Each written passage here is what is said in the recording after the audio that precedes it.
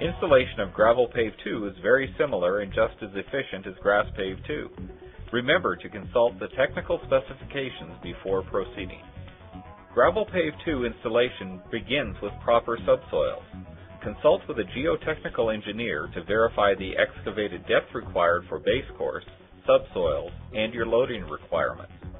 Subsurface drainage may be required for low spots or with poor subsoils.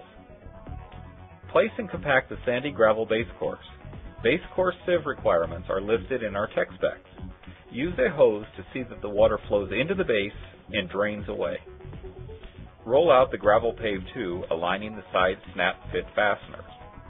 Snap together rolls to adjacent rolls to make one unit on site.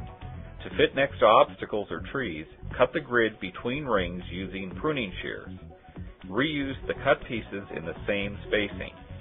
Small curves can be achieved through the flexibility of the grid, and dramatic turns can be achieved by cutting and shifting pieces.